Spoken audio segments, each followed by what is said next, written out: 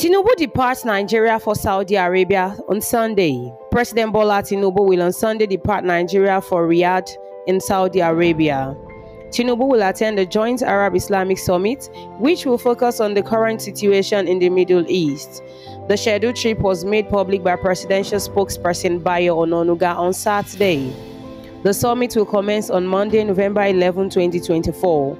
The statement added, "It is being held at the invitation of King Salman and Crown Prince Mohammed bin Salman and follows last year's summit in the same Saudi city."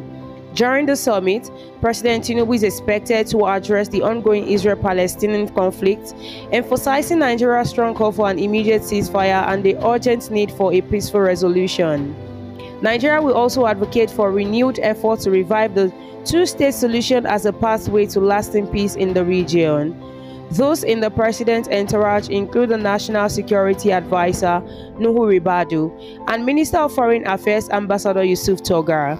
Others are the Minister of Information and National Orientation, Alhaji Mohammed Idris, and the Director General of the National Intelligence Agency, Ambassador Mohammed Mohammed. Odunayo Adelere reporting for Wisdom Yard Television.